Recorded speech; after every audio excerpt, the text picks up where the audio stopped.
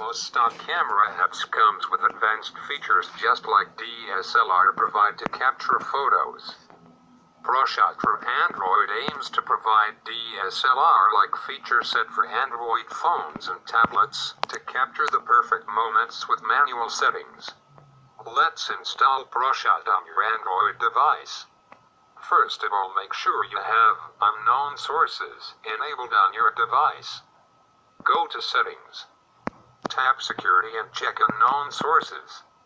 Skip this step if Unknown Sources is already checked. Then you can download and install ProShot app file. See description for download link.